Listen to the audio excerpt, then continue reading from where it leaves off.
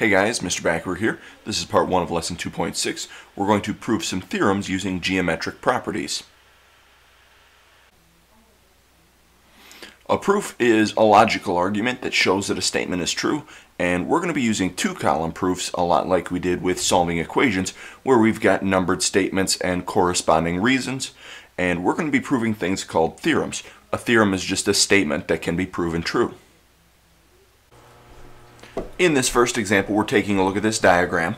We're given that angle 1 is congruent to angle 3, and we want to prove that angle EBA is congruent to angle DBC.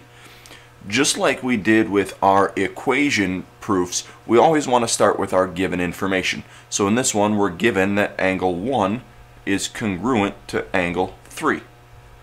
And our reason there is just going to be given because that was the information that was told to us.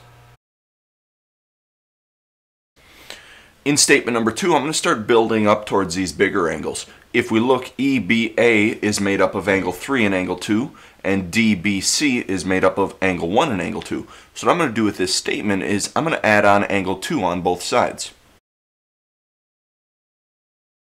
So we get the statement that says angle 1 plus angle 2 is congruent to angle 3 plus angle 2. And that's our addition property. Now in step number 3, I want to look more closely at this angle 1 plus angle 2. If we added those things together, angle 1 plus angle 2, we should get that bigger angle DBC. And that's using our angle addition postulate. We can also do something similar with this angle 3 and angle 2. If we look, those two angles make up the big angle EBA.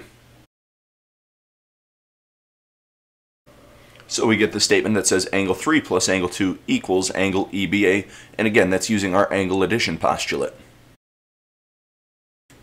Now in our last step, we're going to be doing some substitution.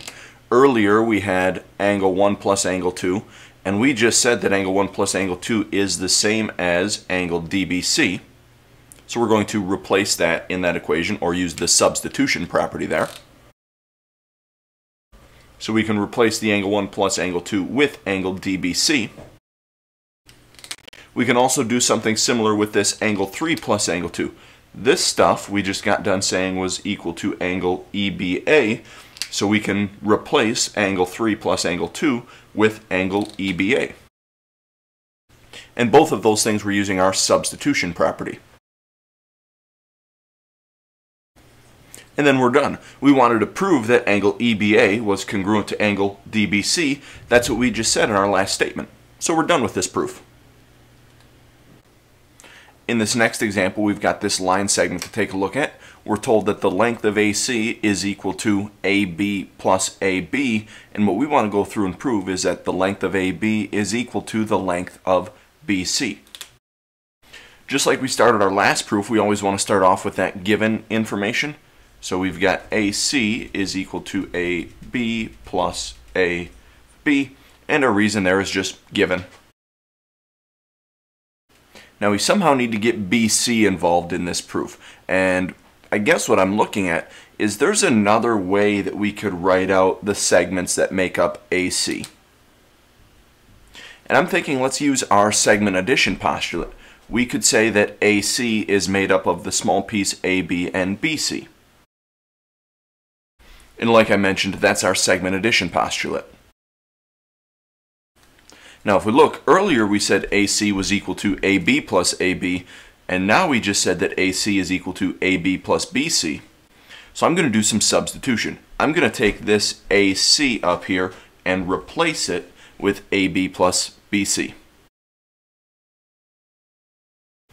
So we get the statement that says AB plus BC equals AB plus AB, and again that was using our substitution property.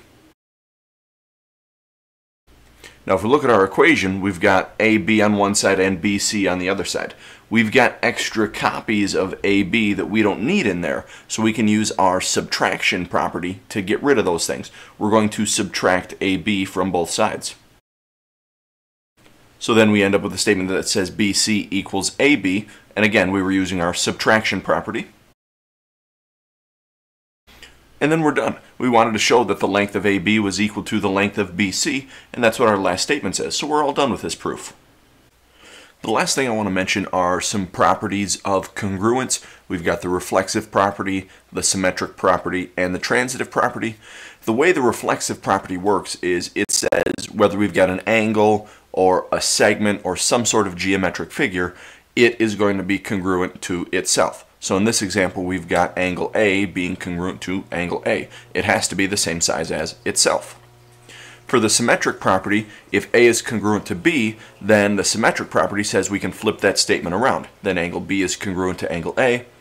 And our transitive property, we've got three different angles for this example. If A is congruent to B and B is congruent to C, then A has to be congruent to angle C. Last example, we're looking at which property is being shown by the statements. So A says if angle R is congruent to angle T, and angle T is congruent to angle P, then angle R is congruent to angle P. So we're thinking about those properties of congruence that we just talked about on the last slide. And this one is going to be our transitive property. We've got angle R being congruent to angle T, and then we say that T is congruent to P, so R has to be congruent to P, based on that transitive property. In letter B, it says segment NK is congruent to segment BD. Then it says that segment BD is congruent to segment NK. So again, we're trying to figure out what property this is, and this is our symmetric property. Our symmetric property lets us flip the order of that congruent statement around. That's going to be it for this video. Thanks for watching.